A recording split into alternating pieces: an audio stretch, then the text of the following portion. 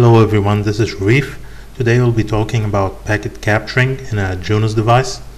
Packet capturing actually is taking a sample of the actual packets that are being sent through an interface, either in the in or the out direction of the interface. So in this specific example we have P1, P2 and P3. Let's say I need to capture packets that are coming from P3 and going to P2. After capturing those packets, I can take this sample or these packets and send it to an FTP server where I can open those packets with a protocol analyzer like Wireshark and see what's happening, so that I can troubleshoot or either analyze what's going through my network. So the first component of the packet capturing in Junos is under the forwarding options, and you can see here I have packet capture, and under packet capture I can specify a file and file name. Let's say packet capture.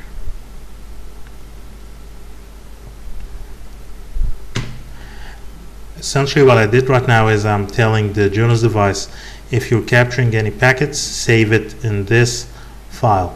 Of course I have lots of options to do. I can tell it how many the capture size and the packet size that I need to capture, and I can also tell it how many files and the size of each file to save. This is the configuration under the packet capture. The second step is to tell the router exactly what do you need to capture. So you have two options. You can either capture all the packets going through the interface, or you can specify with a firewall filter what exact packets or what criteria does the device need to match first before capturing the packets. In this example I'm going to match on the source IP address of P3, which is a loopback interface, and the destination will be P2. So if I'm trying to ping from the physical interface, this won't match. It will only match from the loopback of P3, and the destination has to be the loopback of P2. This can be very granular, because if you have like a gig interface or a 10 gig interface and you're trying to capture all the packets going through it, that would be that wouldn't be very useful, because you're essentially capturing everything.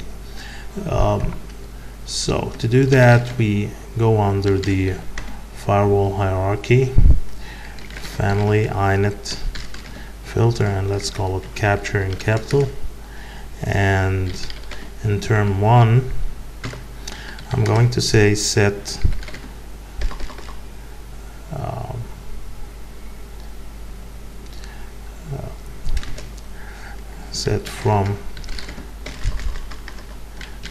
from source address 3 to 3 to 3 to 3, which is the loopback of P3, and set from destination address 2 to 2 to 2 to 2, which is the loopback of P2. And then I'm going to tell it sample, which is take the sample when you match those two criteria, which are the source address and destination address. And since the firewall will, if you just specify the source and destination IP address, any other packets that are trying to go through the interface won't pass. So you need to make another term, set term 2, then accept.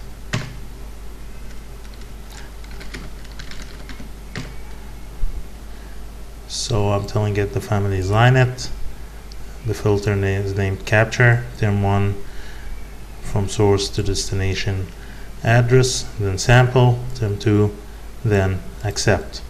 The final step is to apply the firewall filter under the interface.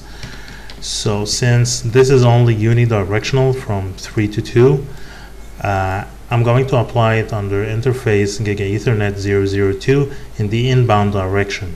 Or you can of course put it under Giga Ethernet 001 in the outbound direction. Interface.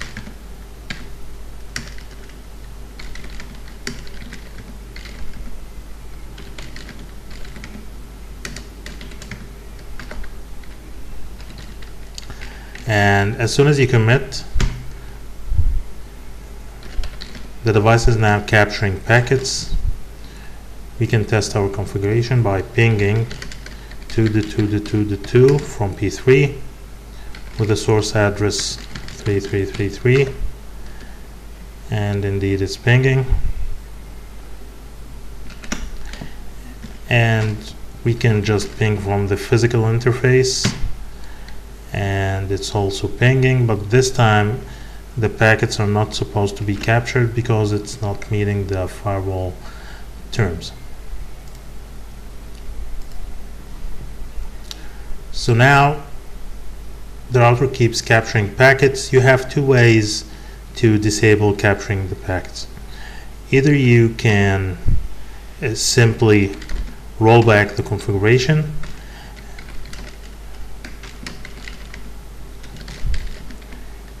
you can see that in rollback 1 you'll just remove all this configuration, or the other way that I like it, instead of just typing the configuration over and over again, you can just set forwarding options,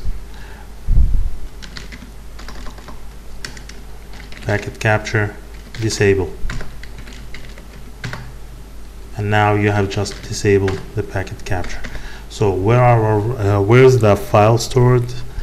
You can see that under file, show, it's under the var temp. If you press tab again, you'll see that the file name is packet capture, and Junos automatically appends the name of the interface that has the packet capture. So now you can open an FTP server. Here I'm using FileZilla, and you can copy the file to the FTP server,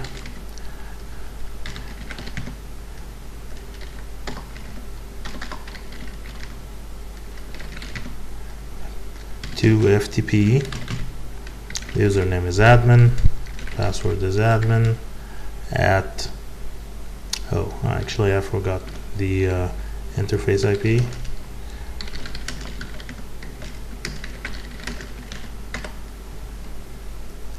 And here is the interface IP. File, copy, var temp packet capture to FTP, username admin, password admin, at the FTP server. And the file has been copied successfully. We can now go to the folder where we have the file. You can see here that the file has no extension, so you can just press F2 and rename the file to .pcap, which is the format or the extension for Wireshark. If you open the file now, you can see that it only captured the packets which are from source 33 to destination 22. It didn't capture the other packets, which is actually from 10.1.3.0, because it didn't match in the firewall. So hopefully this was useful for you. If you like this tutorial, please hit like, and you can also subscribe to my channel for another videos in the future. and thank you so much.